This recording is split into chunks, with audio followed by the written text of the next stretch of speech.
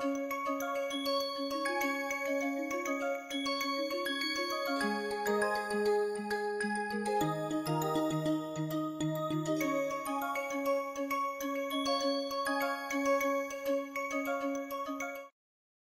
everyone, welcome to Rural Water Resource Management NPTEL course, week lecture 4. The last 2 weeks we were looking at groundwater hydrology and different components. In this week we are focusing on certain components that are very important for understanding groundwater hydrology and for conducting recharge and discharge experiments, and also to better manage groundwater hydrology. By managing groundwater hydrology, there could be good potential for rural water resource management.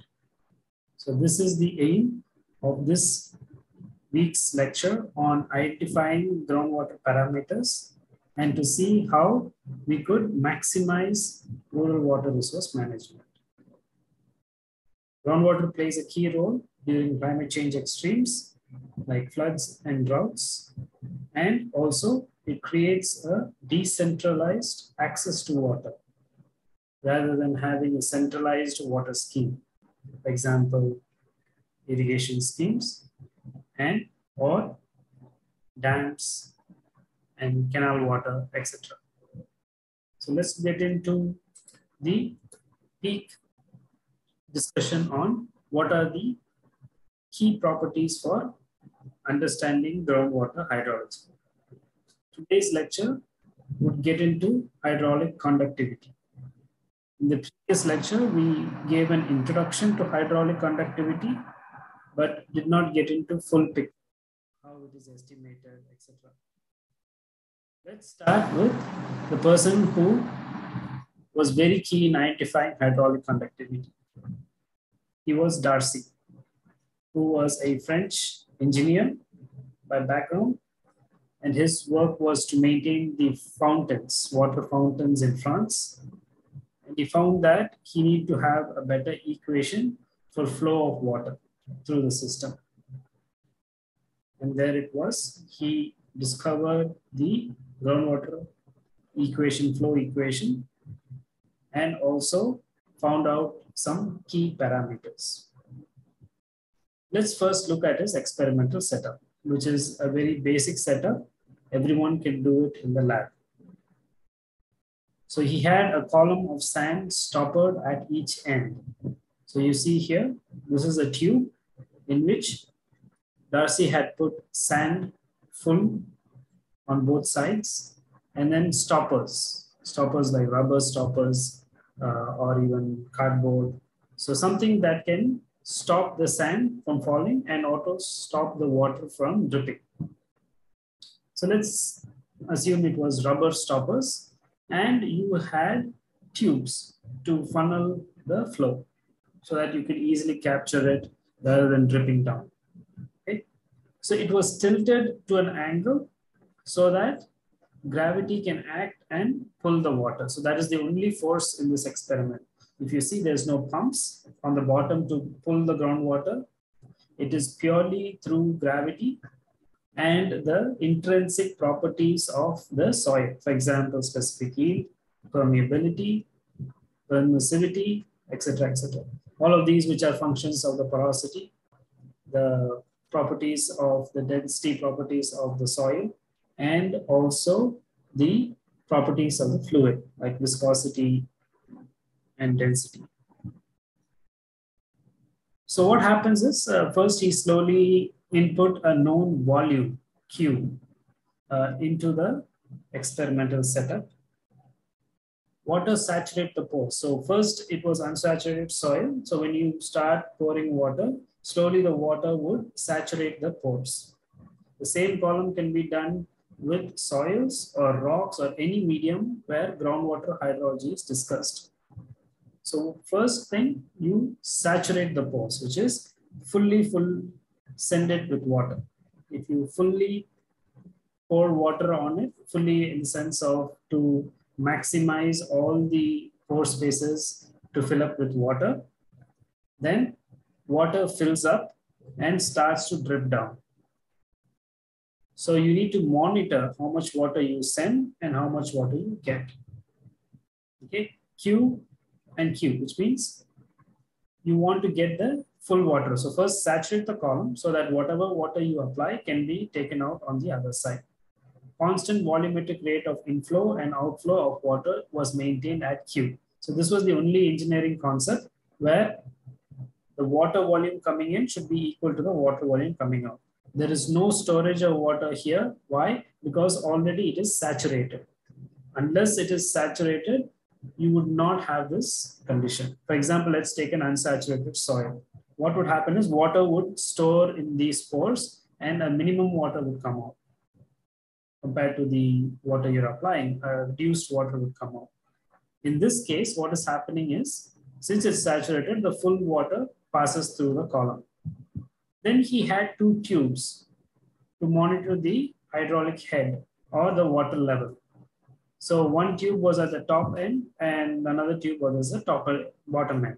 So the equation was done to find the water flow between these two tubes, not inside versus outside, but between the two monitoring tubes. These small monitoring tubes can be assumed as a well, whereas your tube with the soil can be assumed to be the groundwater system, like an environment. Okay, so in an environment, like in a landscape, this could be your landscape, has a slope gradient so that water can come down, and you have two monitoring wells. Now each well is recording difference of water table height. Why? Because of the pressure. And it equates to the atmospheric pressure. So when water flows in, let's say it comes up to this height, which is H1 from the zero, the datum, the mean ground zero. Okay, so the zero was taken to be the zero where the stopper tube touches the ground, and also the zero was common for all the measurements. So you have a datum which is zero, and from there H1 was the first tube's water level height, or the well's water level height, and then the second well recorded a water table height at H2. Okay, the difference is del H. And then you had the elevation of the opening of the tubes or the wells. Okay, the opening of the well was Z1 and then Z2 for the second well. So all you needed is, if you have a well, what is the opening, the base of the well from the 0 point is Z1 and Z2. And then you had the height of the water table, H1, H2. Suppose you don't have water, what happens? Your H1 is equal to Z1, which is the base of your well. Okay. What else was measured? The distance between these two wells was measured, which is del L, change in L. Okay. So Darcy's law found out that Q, which is the discharge coming out of your experimental system, was proportional to the negative area of the cross section, the tube's cross section, or your cross section in the ground, and del H by del L, where del H is the height of the water table difference between well 1 and well 2, and del L is the distance between them. Once you have a proportionality, you have a proportionality constant. Okay. And Q is equal to minus. So to convert proportionality into an equal, you put a proportionality constant, which is minus K. Okay, the minus comes to the K now. So you have minus Ka del H by del L. Okay. And Q is a volumetric concept, wherein a discharge as a volume is being measured. Suppose you wanted velocity. Velocity is one-dimensional, whereas Q is three-dimensional. So you take Q divided by the area, the big Q, the volume, divided by the area, which is 2 dimensions. You remain at 1 dimension, which is length. So length is here, right? And you have your length, etc. here. So meters per second is your K. So let's look at Q is a volumetric flow rate. And then you have your cross section area is A as L square. Hydraulic head is L in units. So you have a single dimension, whereas L position coordinate in flow direction is here. So what do you find is the units DH and DL cancel out. So Q takes the units of hydraulic conductivity, which is meters per second or centimeters per second, which is L per unit time. So why is it negative?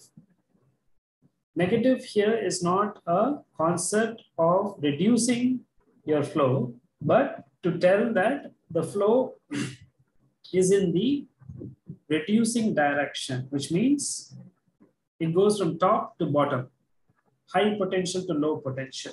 So it is a direction. Negative here is a direction concept, not a reducing concept. So when you add this to other values, so for example, you want to measure the value of water coming in a groundwater system, and you already have 1 liter. Suppose 1 liter is coming through this tube. You estimated it through this equation. You cannot put a minus sign saying that -1 and then another -1 liter in my tube or well is going to be 0 liters in your bucket. No, it's not that. So negative is a direction.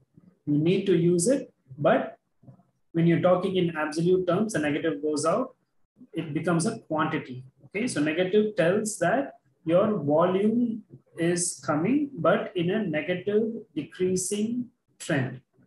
So slowly all the water would come down and it will reduce. So that is where the negative comes. So in absolute terms, you can remove the negative sign. So this is taken from Fries and Cherry, the groundwater book, as I said, which I've used extensively in this course.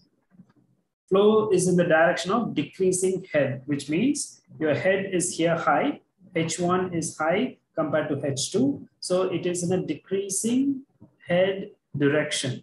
To let that know for the readers and for people who are using this equation, Darcy put a negative sign.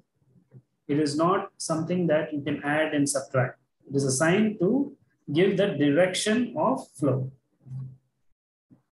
Okay. In other terms, Q is also looked at upon as the velocity. So you have your discharge and velocity. Discharge is a volumetric concept, whereas your velocity is a meter per second concept as a flux, a rate. It's a different diagram from a different book. Here you don't see the slant in your tube, but it's the same concept. Horizontal pipe filled with sand to demonstrate Darcy's law. Darcy's original experiment was actually vertically oriented, as I said, like this. Here they've kept it in a planar vision to show that you can also push water. So they're pushing water and H1 well, or here it is HA well. A well will rise, the water level will rise to HA, and then at B it rises to HB. So it is a reducing trend. From HA to HB, there is a difference, and there is a difference between the distance of the two wells. Okay, so you take that as DL, the distance between the two wells as small DL or change, and DH is the change in your hydraulic head between the two observation points. So what it also means is when you do a groundwater equation, normally you take 2 points and find the flow. Then you go to the next 2 points and find the flow. Okay. DH by DL is also called as the hydraulic gradient because that drives the direction of flow. So DH by DL as a single unit can be called as a hydraulic gradient. So for example, if my hydraulic gradient is going in the negative side, you could show that it is DH is going on decreasing, and so it is the negative side. Okay. Conversion of units is very important. Hydraulic conductivity can be given in multiple units, but especially if you equate it, you will get it as meters per second or L by T, length by time. Okay, so here let's look at gallons as a volumetric concept and feet square is an area concept. So if you take L cube by L2, you'll have L, which is one dimension, and days is a time, so L by T. So all these would be given the basic length over time concept, but in different units, and unit conversions are there. Okay. So when you read different books, always place close attention to the units. Do not assume it is always meters per second or centimeters per second, because it will become a drastic change. I've seen a lot of reports where they missed it. They thought it was meters per second, but it was centimeters per second or millimeters per second. It depends on your experiment and how they estimated it. Hydraulic conductivity has good relationship with intrinsic permeability, which is having units as Darcy. So Darcy also has a unit after him because the intrinsic permeability was estimated during his experiments. And it came out very clear that it's not just the process or the property of the liquid, but also the property of the solid matters. And permeability, which is the amount of permeability by the solid.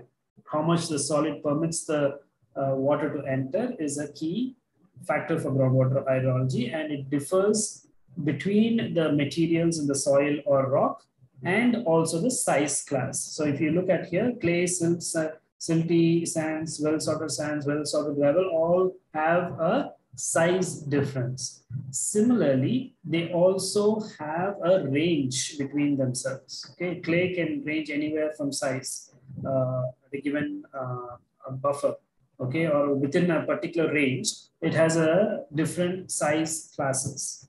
So depending on that, your intrinsic permeability also has a range, so as your hydraulic conductivity. So let's look at some hydraulic conductivities from this book, Applied Hydrogeology from Fetter, which is also a very good book for groundwater hydrology. So 10 power minus 9 to 10 power minus 6 centimeters per second. And you could see that it slowly gets bigger. The hydraulic conductivity gets bigger because when it goes to positive, it becomes bigger, right? So 10 power minus 2 is much bigger than 10 power minus 9. So you can look at how slow the water can move in a clay system. So 10 power minus 9 centimeters per second. So multiply it by the number of seconds in a year, and you could see that barely the groundwater would move only a meter, or not even a meter, much less. That is why, if you remember in one of the courses, we looked at groundwater recharge and movement, and I estimated it to be somewhere in years and days for a shallow aquifer, but for a deeper aquifer or a confined aquifer, it ranges from hundreds of years to millennia, which is 1,000 years. And this is where a distance of even 1 kilometer from the recharge point to the access point for groundwater can take years. Okay? So it is very important to understand why it takes years. It is because the function of the porosity, it is a function of the fluid and the solid material. And you can identify that by just looking at the material. Like if it is a clay, then you can clearly say groundwater is going to move very, very slow. You can easily pull it out. That is different. That is your pump's capacity. You can put another pump and pull it out. But here, what we're talking about is your recharge. And also, if there's water far away and you want to put a pump and access all the water, it won't move. Only around the radial circumference of your well, you can access water. So that is why some wells are abandoned, because they assume to be giving unlimited water supply, but they run out pretty soon. So it's very important to understand these dynamics and dynamic properties when you do groundwater management. So the basic thing here to take off is you can identify the material and then go back to these books to identify the hydraulic conductivity.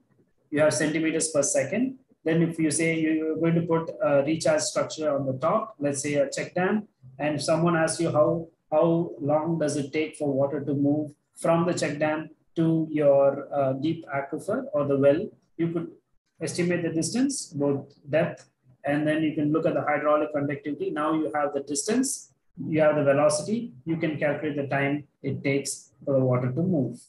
The next class, I'll give you some examples on how much time in a year you have and let's take 1 year, for example, how many seconds you have, and given 1 year and this hydraulic conductivity, how much distance does this water move in clay? Let's do one example for clay and one example for well-sorted soil. Okay, let's do that in the next class. You can also go back and compare between books on the values. Let's do a quick comparison. Here, clay ranges from 10 power minus 9 to 10 power minus 6 centimeters per second. And let's look at clay. You don't have clay, so let's silty sands. 10 power minus 6 to 10 power minus 4. So silty sand is around here. Okay, so it has values at 10 power minus 4. Okay. Yeah, 10 power minus 5. Okay, so 10 power minus 5 until 10 power minus 1. So you see that even between your well documented and well cited books, you have some changes. There it was 10 power minus 5 to 10 power minus 1. Here it is 10 power minus 6 to 10 power minus 4. There is some differences. So you need to be very careful in what you are estimating and which book you are consistently using. So use one book or reference consistently throughout your studies or even your assessments. Good. So we have looked upon hydraulic conductivity. We will stop here, and the recap class I will show you an example of how much distance water given your centimeter per second estimates for maybe silt, sand, or clay. Let's take clay for example. And then we also looked at hydraulic conductivity as a property. It can change pretty fast. And we'll also look at some concepts of hydraulic conductivity in the next class in the domain specific. Note the ranges, always note the ranges, and there will be overlap in the ranges. For example, if someone gives you a hydraulic conductivity value and you need to estimate what type of material it is also going to be difficult, because let's take this one. If it is 10 power minus 4 they give you, it can be a silty sand or a silty loess or even a clean sand, because it is in the range, right on the buffer, on the border of the range. So all three materials can have a similar hydraulic conductivity. So it is your utmost duty to find where or which type it is. So always you can say it depends. It depends on where the sample is being taken, how it's been managed. But if you want the exact median, the median of the range, then you can say it is a silty sand. Let's look at water levels. Since water levels we discussed in your experimental setup in Darcy, now you know that given two water wells, I can estimate the discharge between them or the hydraulic conductivity and the groundwater flow given by Q. So water levels are very important, and that is why the Central Groundwater Board and all government groundwater boards are monitoring the water levels. Whereas the geology, the soil type may not need to be monitored regularly, but still you can get away with having a long-term database on your soil or your geology material. What you actually need is the dynamic changes in the water level to estimate groundwater flow. Let's take an example from TWAD, Tamil Nadu Water Department. What you could see here is you could look at Kanchipuram district groundwater level from 1991 to 2019, okay, almost 30 years. And what you could see is the water levels are going up in some locations and going down and up cyclic in some locations. Reason for the cyclic pattern, you see up, down is because it is mimicking your rainfall pattern, which is also up, down. You have a monsoon and then a dry period, monsoon, dry period. So the same thing is captured in your water levels. It also tells you a secret that the well is in the shallow aquifer, because as per the class we discussed, the recharge can take days to a year if it is in the shallow, and your rainfall pattern happens every year, and same way you're seeing a pattern going up and down every year, which tells that it is a shallow aquifer. Suppose it's a deep aquifer. You don't see the cyclic pattern that often. It will be buffered because it takes long time for the water to come. Okay. The other reason for the cyclic pattern is also the extraction.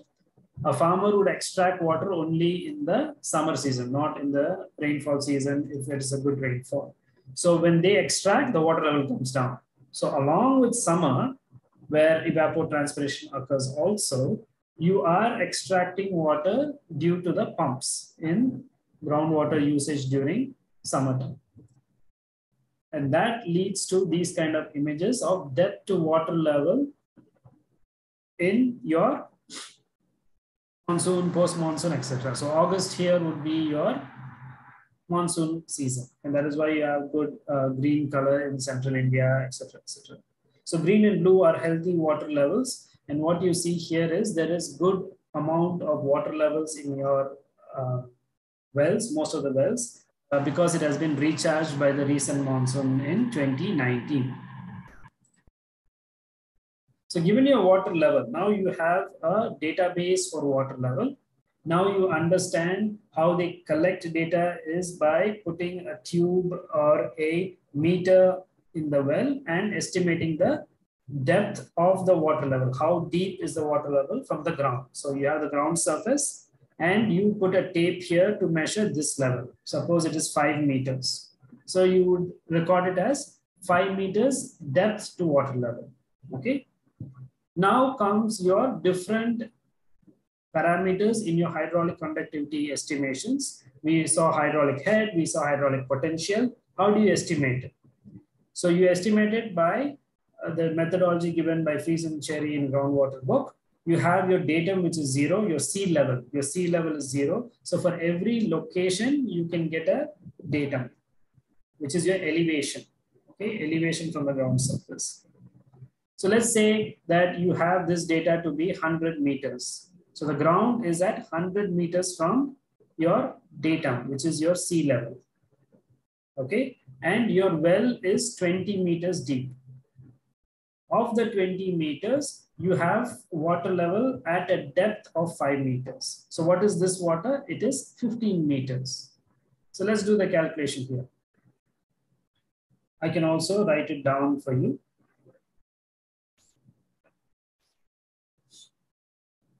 So you have this to be 100 meters, right? You have 100 meters from 0 to ground, and this is 5 meters, and then this is 15 meters, because the depth of the well is 20 meters. Now, how do you estimate all the other parameters? The depth of the well is 20 meters, or the height of the well is 20 meters. And from the ground, you have to estimate these values. Okay. So let's do one by one. From your ground surface, which is at 100 meters, you know H, which is at this level, at the 15 meters from the base of the well. Okay. So what would this be? So it is just 100 minus 5, correct? So the whole thing is 100. Which you have until this, and you know the depth to the water level is 5, so this would be 95. Since you know 5 meters is the depth to the well, and you know the depth of the well is 20 meters, which is 20, you have estimated the remaining, which is 15. So 15 plus 5 is 20. So psi is 15. Now you know 20 meters is the depth of the well, which means from the top it is 20 meters and the ground is at 100 meters. So this would be 80 meters, which is 100 minus 20. Okay, now all these values have been estimated. So the hydraulic head, which is H, is 95 meters. All these were estimated just using one value, which is your depth to water level, and you should know the depth of the well, the base of the well, where the measurement runs through. So if you have a tape, you can go through the depth and find the depth of the well, or it should be on the logs when they made the wells, and you have estimated the depth to the water level. Just using that level, Only that you need to monitor every other time. You can estimate all the other parameters. So hydraulic head is 95. Your pressure head psi is 15. Okay, pressure head. And elevation head Z for a field piezometer is 80. Okay, so all these parameters you would use, but what would you use for your hydraulic conductivity experiment? It is the 95. So one well is 95. Suppose the other well is 90. Then del H is what? 5 meters. And if the distance between them is 10 meters, then del H is 5, del L is 10 meters. Then you have the area of cross section, and you can estimate Q using the hydraulic conductivity. So all you need is the area of cross section between the two wells, and you can even let go of the area, because if you want Q, which is the velocity of the water, you could just take K times del H by del L. And here you do have del H and del L. And the K you can take from the understanding the material of the soil, and you can estimate your flow. So the end goal is to estimate the flow. So this is what hydraulic models do for you if you just give the water level head. With this, I would like to stop today's discussion on hydraulic head, hydraulic conductivity, and water levels. In the next class, we would wrap it up and also look at the changes in hydraulic conductivity across the system. So this is how data is measured. I would just stop here. And please use units consistently. All these units should be of the same SI or British or any unit you follow. Please use the same scheme for everything. With this, I would conclude today's lecture. Thank you.